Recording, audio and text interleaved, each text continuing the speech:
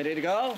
In St. John's, the mayor himself raised the rainbow pride flag outside his city hall in solidarity with Russia's LGBT community. And as a sign of our support for human rights and the rights of all individuals. The same rainbow went up at city halls in Edmonton, Ottawa, Montreal, Halifax, and others, even at the provincial legislatures of Manitoba and Newfoundland and Labrador.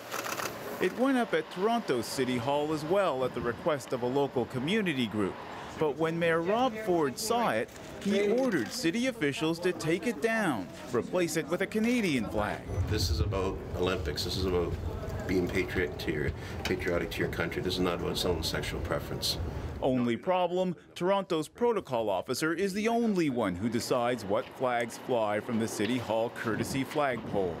That pole hosts all kinds of flags during the year, for Autism Week, Fair Trade, to honor the national days of dozens of countries, Brazil, Azerbaijan, and Israel, for example. There's also no shortage of Canadian flags flying full-time outside City Hall. Ford's flag flap led Toronto's only openly gay city councillor to, for the first time in public, describe the mayor using these words. I think he's clearly demonstrating that he is homophobic, that he is bigoted. Earlier this week, Ford took some heat for these comments. I'm not going to go to Pride Parade. I've never gone to a Pride Parade, so I'm not going to change the way as I am.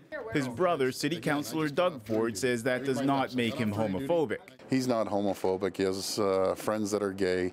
The rainbow flag stayed. In the end, Ford put up his own maple leaf, dorm room style, in the window of his office. Ron Charles, CBC News, Toronto.